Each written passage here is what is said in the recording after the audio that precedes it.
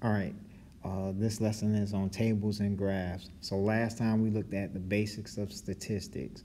All right, so you've got different things that you do. You got different types of studies. You got different types of samples, and what you do is, you go out and you collect data. Now, in a practical sense, this could be, let's say I'm on Facebook and I make a post and I want to see how many people like my post within a 5-hour period, right? I'm collecting data and I can see who's liking the data and so on and so forth. So I get all this data and then what do? Do I just have a bunch of numbers, right? And typically it doesn't make sense. So to make sense of the data that you collect, you can represent it. One of the first things that you typically do is represent that data in a visual form. So, and that's what tables and graphs do. They just provide a way for us to organize our data, right? And so in this lesson, I'm gonna cover maybe 5 or 6 different ways to cover data. We've got frequency and relative frequency tables, bar graphs, and Pareto charts, pie charts, histograms, line charts. So I'm gonna take one set of data, right, and I'm gonna show you how to organize that data maybe 5 or 6 different ways. It's real simple, but you kind of have to, typically have to take your time, have a plan, and the rest of it's easy. So let's look at our data set. We've got gallons of gas purchased by 28 drivers. Again, if you just look at the data set, it's just a list of numbers. It's not telling us anything other than just values. So what we want to do is we want to organize this. And the way we organize this, the first way we do it is it's called a frequency table. And some people call it a relative frequency table. I'm going to combine it. All right, so a frequency table, the way I'm going to show it to you is I'm going to show you a frequency table and a relative frequency table at one time. Now, the definitions, you can read them, but frequency table has 2 columns. You've got your categories and your counts, and then another one, well, really got your categories, and you have what's called bins, and then you have the counts. A relative frequency is the same thing, but then it tells you percentages. So let's look at the example, and I think it'll provide a better overview. All right, so here we go. We've got those 28 values, and if you go back a couple slides and you count, like these values on this left, these are called bins, right? Or baskets, if you want to use something that's more relatable. And it's basically asking, this first bin, 1 to 4, it's asking how many people purchased between 1 and 4 gallons of gas.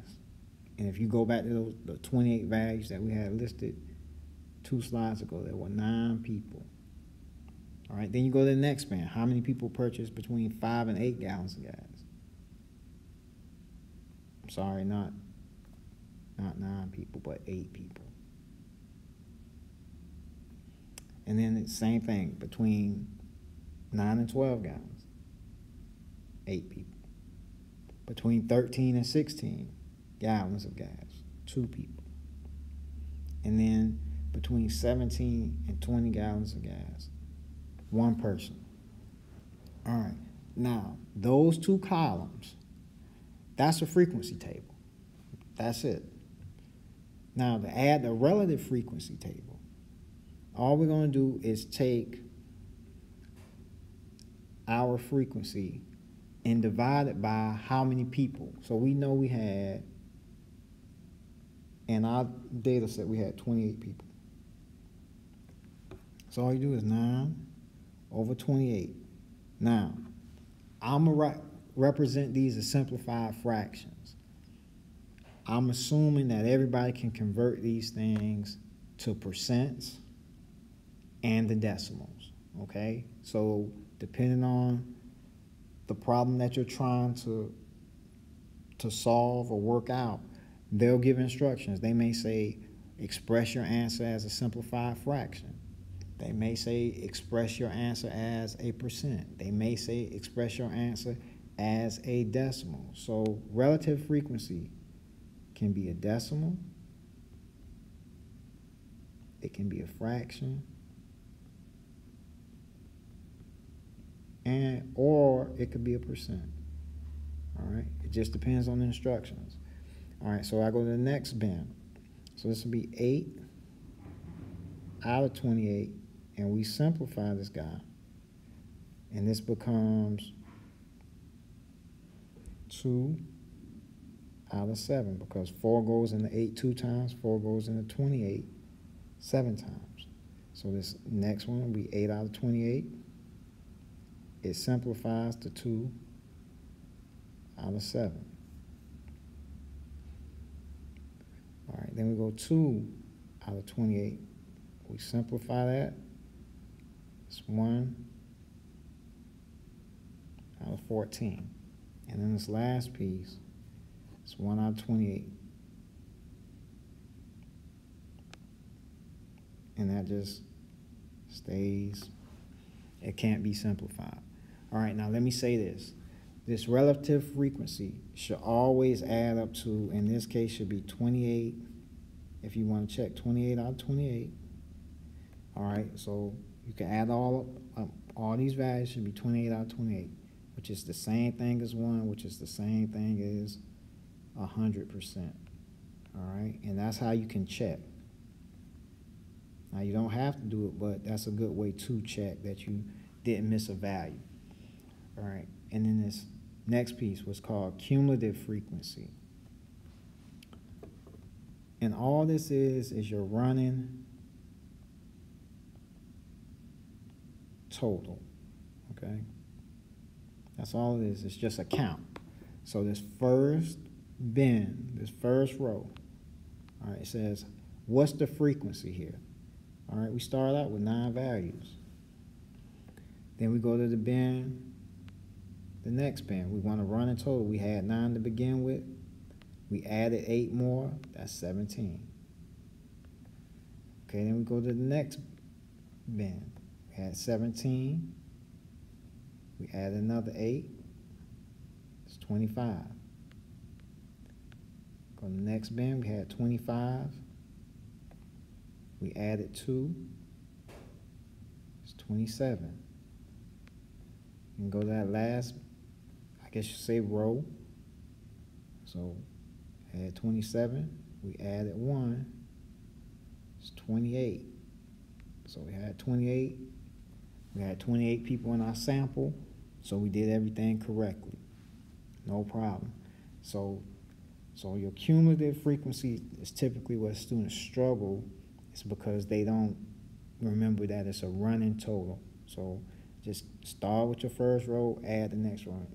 And then when you get down to the end, just make sure that your final number matches your sample size. All right, now next, got a frequency table. And now we want to represent this data in another form, okay? So first one, you got bar graphs. Everybody's seen a bar graph before. So it's just, you got your frequencies or your bin sizes and then the counts. That's all you're doing. All right. A Pareto chart is basically a bar graph that's in order from high to low. All right. So all the bars are decreasing from left to right. So let's look at the bar graph for the data we just had. Same data, and notice, you know, your bin size, 1 to 4, had 9. All right, 5 to 8 gallons, had 8. 9 to 12 gallons, had 8. 13 to 16 gallons, had 2. And then 17 to 20 gallons, had 1. That's everything that was in that frequency table. It's just how we represented the data. That's the only thing that's different. All right. So that's just counts. Now we're going to move on to a pie chart. All right. So now a pie chart is exactly what it says. You got to think of a pie or a circle. All right, and the wedges correspond to the relative frequencies. Okay, so let's look at this graph. All right, notice if you look at and I didn't convert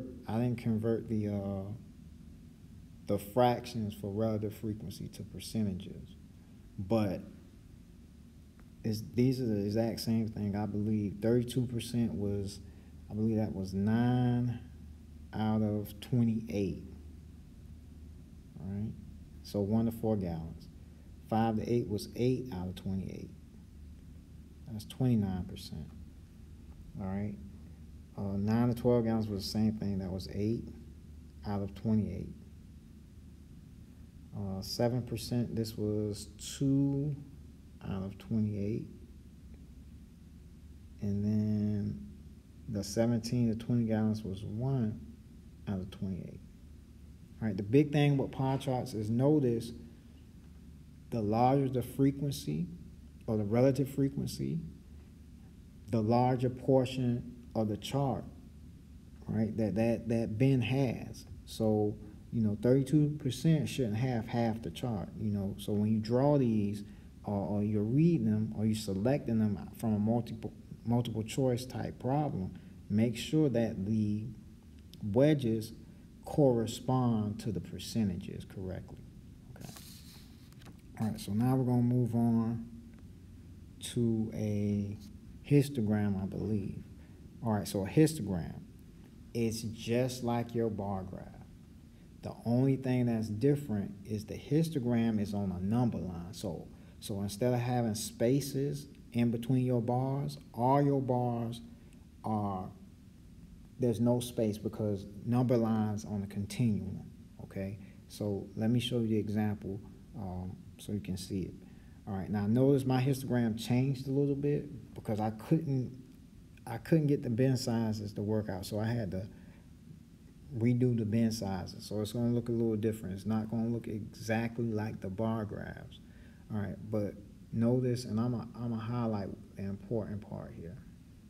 All right, well, let me try this. Your x-axis, okay?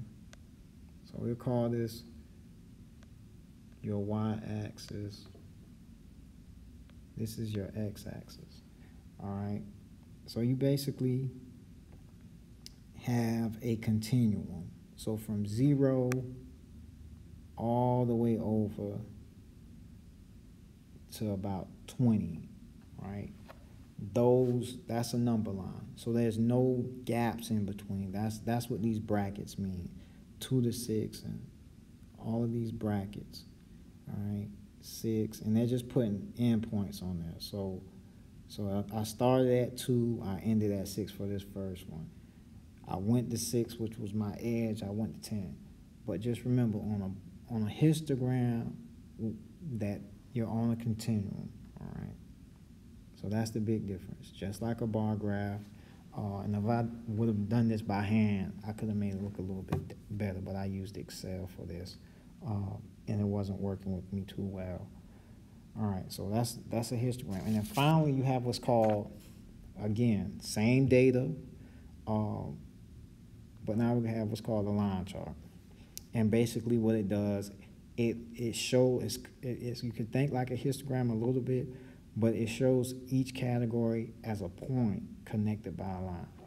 So again, you've got your label, frequency, or you got the count, and then you got the gallons of gas, okay?